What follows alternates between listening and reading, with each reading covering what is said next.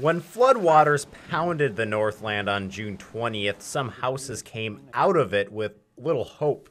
Just have to see what we can do and get them a different house or something. I don't know. Loft and everything, as far as the soil and that from the water, everything just kind of slid. Many were left with questions. The biggest concern is to get good advice of how to sanitize our basement. Now answers are on their way. Experts will be available on indoor air quality, mold remediation.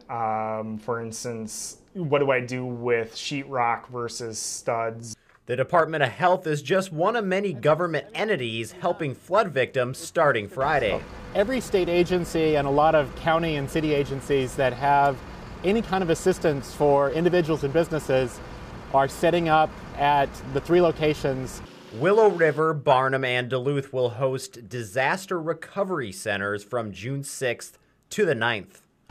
Just to sit and listen to people and talk to people and say, you know, we have a program that might be able to help you. Psychological help will be available as well. Behavioral health, psychological, first aid, that kind of thing. People that have been affected by this flood have been through a lot. So there'll be those types of resources available. The fair is free and you're encouraged to see what's out there for any type of flood damage. In Duluth, Zach Vavrika with the Northlands News Center.